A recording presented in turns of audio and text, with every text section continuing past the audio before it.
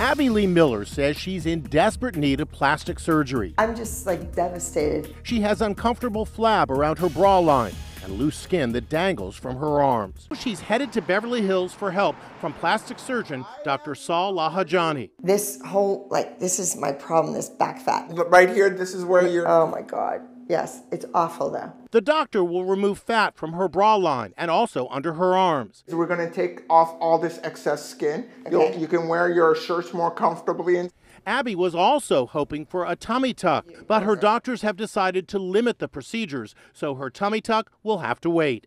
On the day of surgery, Abby's doctor marks where he'll remove and tuck flab.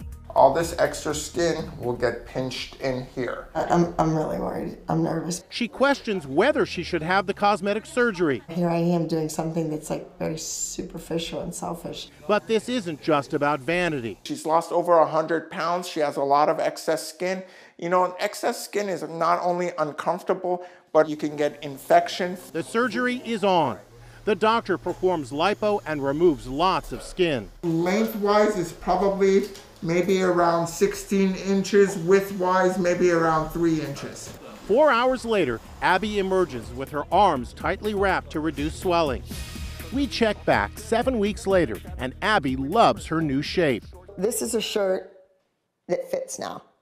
It was hanging in my closet forever. She's still swollen, but already sees big improvement. This isn't really hugging me tight. It's kind of loose. Can you see that? Look at the dramatic difference before and after surgery. The hanging skin is gone. So is the fat along her bra line.